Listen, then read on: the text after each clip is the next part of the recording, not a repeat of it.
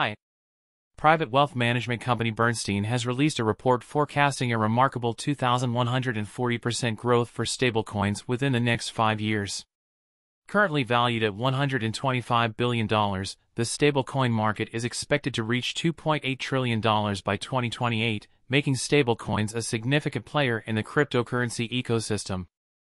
Bernstein's analysts highlight the importance of integrating stablecoins into consumer platforms, as this strategy can attract users and expand distribution across multiple crypto platforms.